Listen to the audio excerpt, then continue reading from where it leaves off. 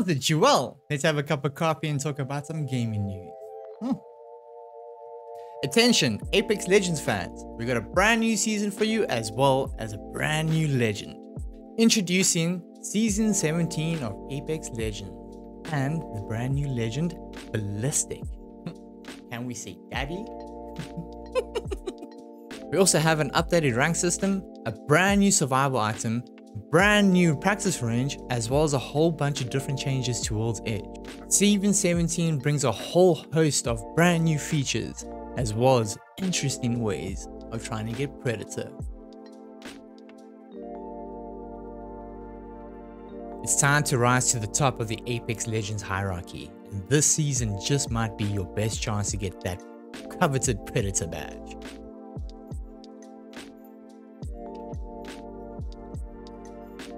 And now it's time for some news about Blizzard Entertainment. We're going to talk about the news that's got everybody scratching their heads currently. Blizzard Entertainment, known for creating iconic heroes and immersive gaming experiences, had an ambitious idea for a PvE hero mode in Overwatch 2. This mode was set to revolutionize the way we play their games, but recent updates has brought surprising news. That's right, homies, Blizzard decided to scrap this idea for a hero mode. But what exactly was hero mode and why did they scrap it? When the sequel to Overwatch was announced at BlizzCon 2019, it was with the promise of a PvE hero component that would allow players to gather their squads and play through a narrative-driven multiplayer experience. On top of that, each of the heroes that they come to know and love would be reworked for PvE and given progression systems that would allow players to unlock new talents. It was an ambitious new mode that, and in many ways was used to justify the 2 at the end of Overwatch 2. We had high hopes for hero mode, and during development they probably realized that they weren't meeting their quality standards and the expectations of their dedicated fan base. While it's disappointing that hero mode won't become a reality anytime soon, it's important to remember that Blizzard's decision reflects their commitment to delivering exceptional gaming experiences.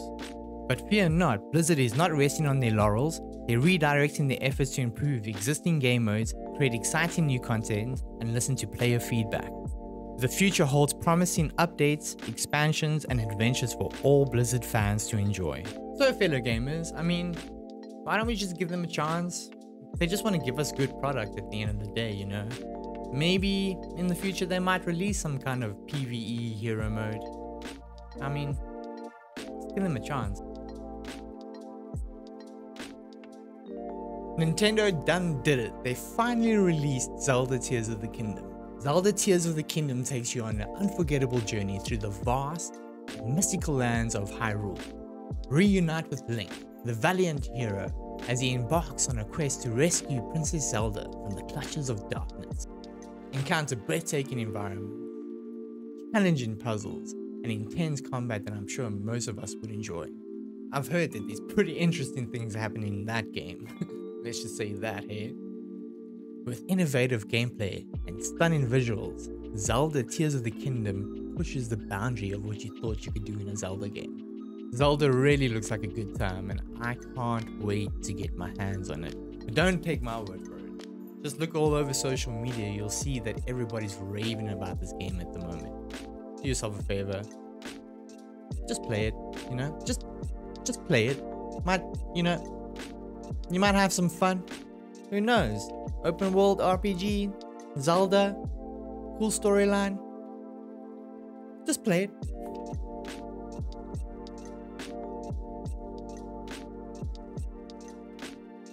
And in dope local news, mark your calendars for the 1st and 2nd July 2023 because the Red Bull Kumite is coming to Pretoria.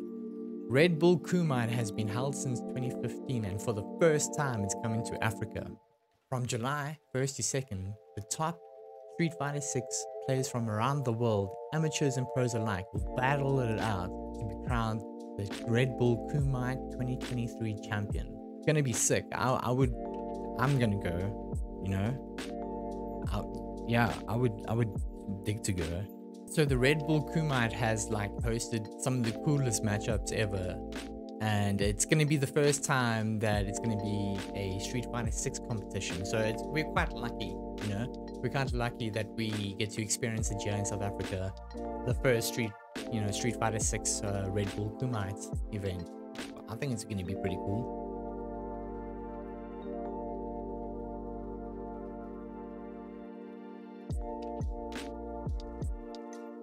And then we got some other cool news in the world in terms of gaming news. Mortal Kombat, brand new one. Mortal Kombat 1, they actually calling it. Are you excited for something pretty freaking brutal? The game will introduce a reborn universe that has been created by the fire god Liu Kang, featuring new versions of iconic characters, a new fighting system, new game modes, as well as brand new bone-crushing finishing moves. Dead by Daylight is getting Nicolas Cage, as in the Nicolas Cage. And what's really cool is that Nicolas Cage is playing Nicolas Cage as Nicolas Cage. They're also getting Iron Maiden and Slipknot. I'm a fan of Slipknot, so that's pretty cool news as well. And in closing news, we have a little bit of a teaser for the brand new song by Tenacious D called Video Games. If you haven't eaten today, don't forget to eat, don't forget to hydrate, and most importantly, do not forget that I love you.